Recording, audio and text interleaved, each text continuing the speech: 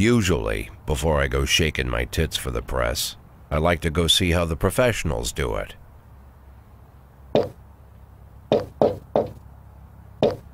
Some might say the chief of police has no business in an institution like this, but in fact it's the quietest and safest place in town.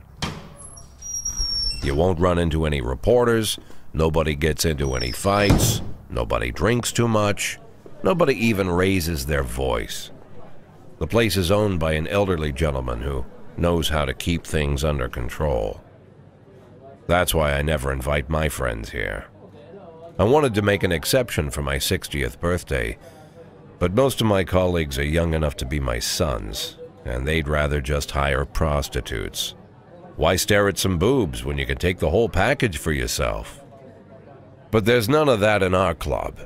Even looking too long is considered indecent. You can get an occasional glimpse, like by accident. The rest of the time you just pretend that you're immersed in conversation, or just come by for a drink. Doesn't mean these gentlemen wouldn't want their bald heads smothered in tits. It's just that nobody says it out loud.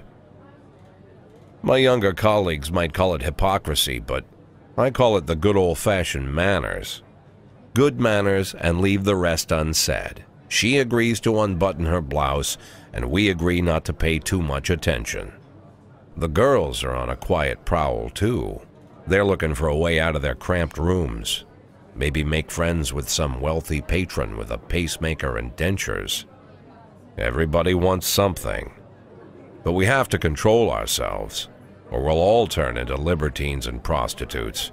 Hell, if there weren't any rules, I'd be belching and farting, jumping up on the table, arms held high, yelling, "Shake it, baby!"